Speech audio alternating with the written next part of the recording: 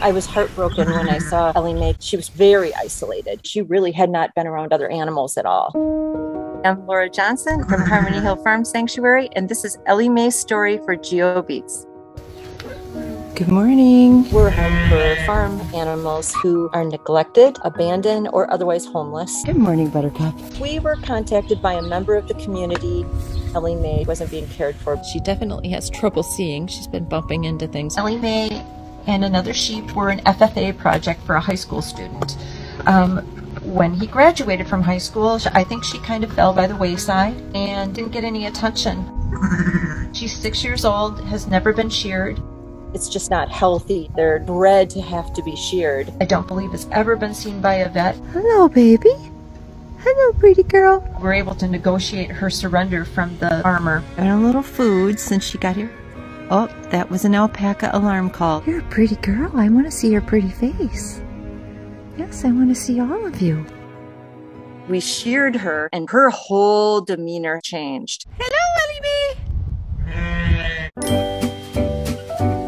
She's definitely happier. Come on, I see you. I see you. Now she's in with other sheep. Good girls. You're good girls. Bella, the little one, she was abandoned. Hello, Yammy. She's been spending her time with Yammy, who's older, but when she saw Ellie Mae come in, Bella was bouncing through the pasture. Oh, they're playing.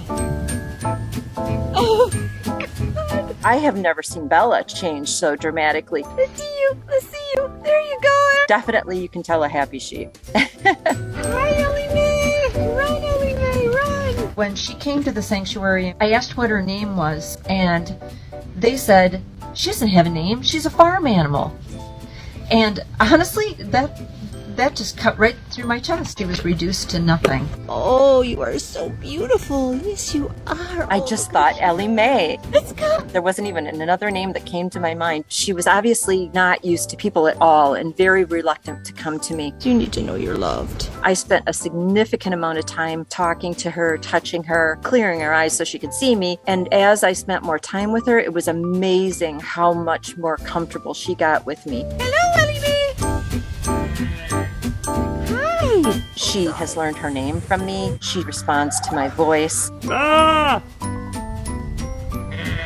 Her personality is definitely very curious.